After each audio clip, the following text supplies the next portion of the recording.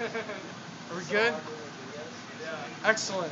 Okay, so today we're going to make a car run a carburetor cleaner spray.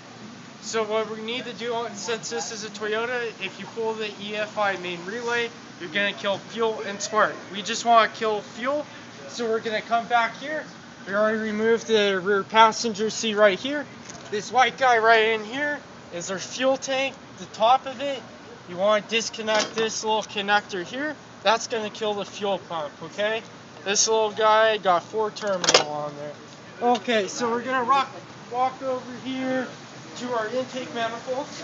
So since this is electronic throttle body, I can't spray my carburetor spray in here to get it to run. So I have to spray right here in the intake plenum, right here. I have a remote starter here. I need to make sure that the key is on and engine off.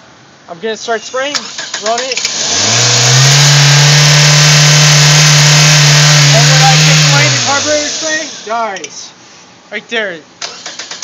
It won't run, carburetor spray,